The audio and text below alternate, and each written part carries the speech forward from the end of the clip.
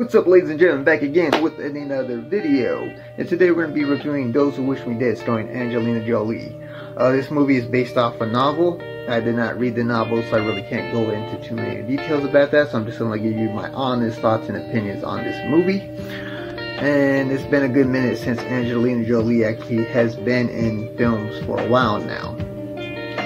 Back when she was at the peak of her career, she was actually rolling out a bunch of action movies, films like Tomb Raider, Wanted, The Tourist, and Beowulf, and a bunch of other films. And then she kind of just slowly dropped out of sight, while other actresses kind of took over the action scenes, kind of like Zoe Saldana, Charlize Theron, and more recently Scarlett Johansson. But now she's back with another movie, Those Who Wish Me Dead, where she's like a survivalist, and then she has to like protect this boy.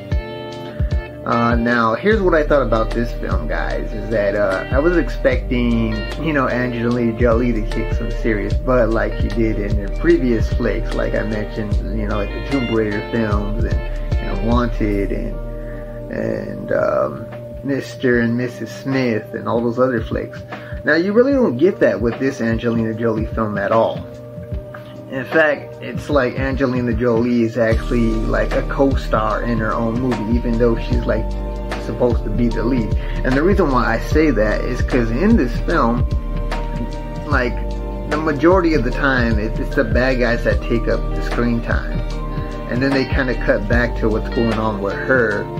But through, like, I guess you could say the majority of the film, it's mostly focused on the bad guys, So, that's like one of my biggest gripes with this, because, you're expecting to watch an action-packed Angelina Jolie movie, but you really don't get that with this picture. Not to mention, Jolie herself, her action scenes in this film are at a minimum, so you're not going to see her do a whole lot. Not as much as the bad guys hunting down and looking for the little boy that she's supposed to protect in the film. So, it just seems like she kind of felt like she was a co-star in her own film, which made it kind of seem out of place, because, like, okay, you're supposed to be the lead character, but you're not really the focal point. That they're not really focusing too much on your scenes. They kind of cut back every now and then. But through like I said, most of the time, or even half of the time, they're mostly focusing on the bad guys looking for the boy. And then Angelina Jolie, she only has like maybe like two or three action scenes at best. But in my opinion, I wasn't really too satisfied with this film. In fact, I was kind of disappointed because I was expecting Angelina Jolie to kick some serious butt, and I didn't even get that at all.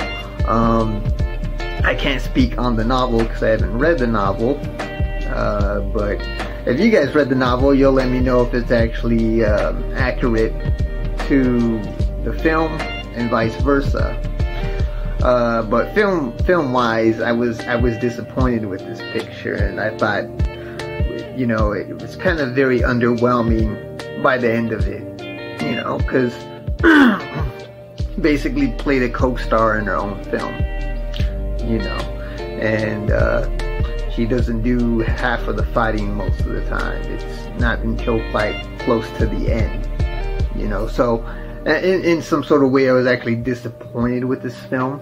If I were to grade it, I'd probably give it like a C-, and if I were to rate it on the scale between 1 to 10, I'd probably give it maybe like a 3.5 out of 10. Like, I really wasn't really satisfied with this film overall. But if you guys seen this film, Those Who Wish Me Dead, starring Angelina Jolie, comment below. Did you guys like this movie? Did you guys hate this movie? Are you a big Angelina Jolie fan yourself? You got a collection of her movies in your library, whether they be action, drama, etc. If you want to see more videos like this, please like, share, comment, subscribe, and I'll see you guys around for the next video. Alright? Peace.